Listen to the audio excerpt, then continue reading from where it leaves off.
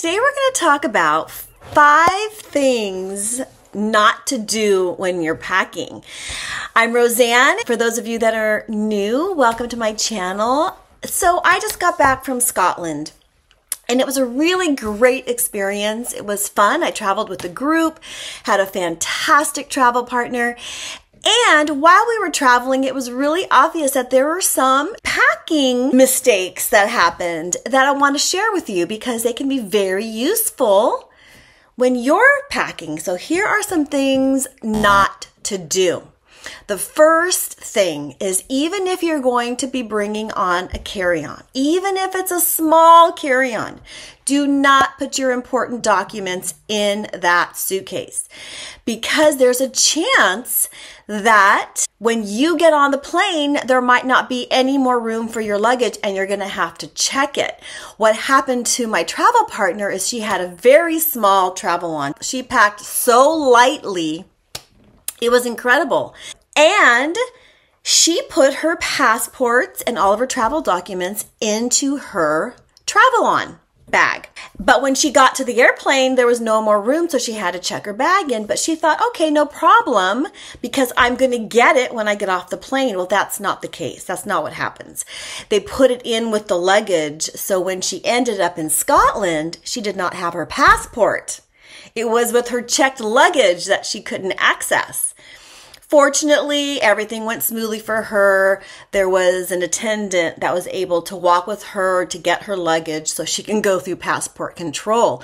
But with the way that things are going with the airlines, you want to make sure that you carry your important documents with you on your body. That includes your passport, your travel documents, your medications, anything that you cannot do without once you land.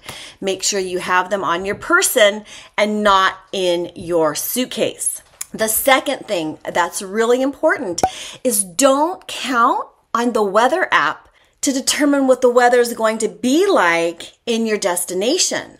While the weather app can be helpful, you really need to go and look at the history of that month in that country or wherever it is you're going. And for example, the reputation of Scotland is that it's cold. So whether the weather app says it's going to be in the 70s that whole week, just know that Scotland has a reputation for really crazy weather. It could be warm, it could be cold, it could be raining, all in the same hour.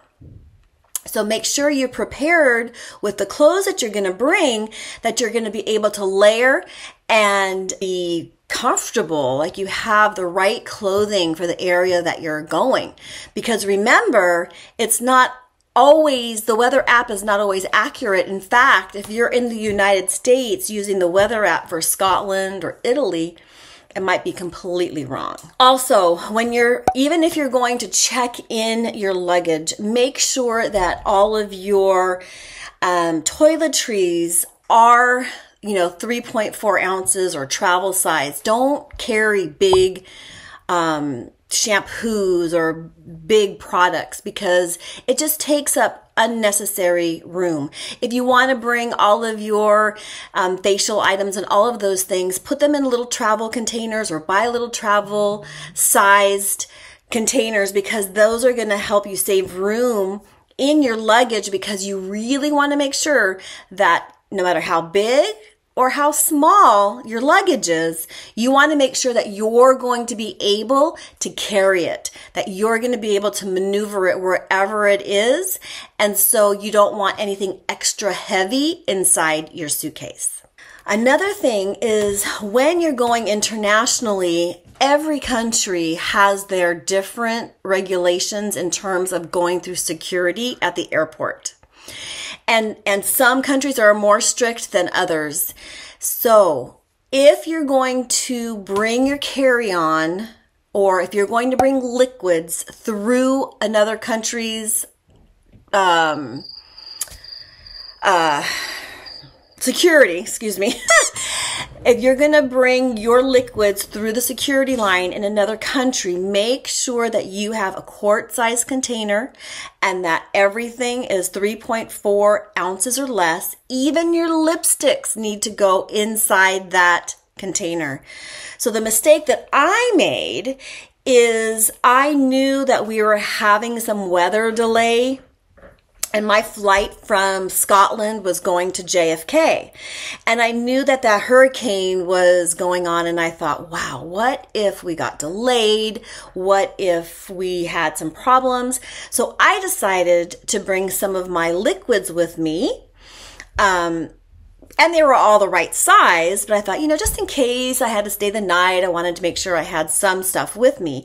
And I put it in a I put it in a gallon-sized container, which wasn't full, but they made me take my stuff out and put it in a quart-sized container, and I actually had to throw some hand lotion away. So just be cognizant of that if some some countries are more strict than others. So always make sure that whatever you do, your liquids can fit in a quart-sized container.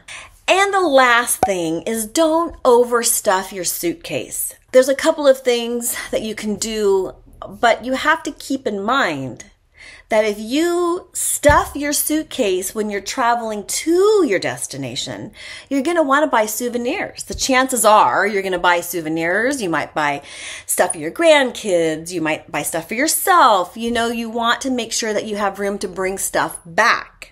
Now, if you want to travel really lightly going there and your suitcase is overstuffed, one thing that I've done in the past, which was really helpful, is I would add a duffel bag inside my suitcase so that I was able to put souvenirs inside.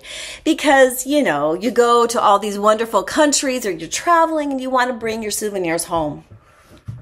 When I was at Scotland, I took a little bit bigger of a suitcase and it wasn't overfilled at all. So I was able to put everything in my suitcase back home, which worked out really great. But those are some things that you really need to consider when you're packing. You want to make sure that you have everything that you need and that you are comfortable with the size and the weight of your luggage. And just for some bonus tips that would be really great when you're packing is scarves work wonderfully to change up your outfit. So I tend to wear black a lot when I'm traveling. And so it's nice to have a different color scarf to spruce up your outfit. Bring antibacterial wipes so you always have a way to wash your hands. If for some reason you get in a situation where your hands get sticky or you don't have access to soap and water for whatever reason, make sure your headphones are always charged and ready to use. The headphones have been a really great way to listen to your music and your whatever you like to listen to. But the other thing is if you're sharing a room with someone, putting your headphones in while you listen to some calming music to help you sleep is really helpful. And something that I just learned from my roommate when I was in Scotland is she had these 10 milligram time-release melatonin tablets, and I had a really hard time sleeping when I first got to Scotland. My jet lag happens when I travel. I do a lot better when I get home, and I could not sleep. I mean, I was up. I don't even know if I slept for 3 days. It was terrible. It was really hard. I could not sleep. And so I took one of her melatonin time-release tablets, and I was actually able to sleep. So a really great way to combat jet lag is consider doing a time-released melatonin.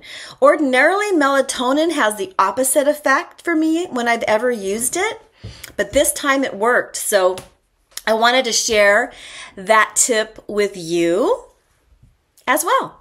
And while this is not necessarily packing, I do want to just bring this up one more time, is download your movies or your series or anything that you want to watch.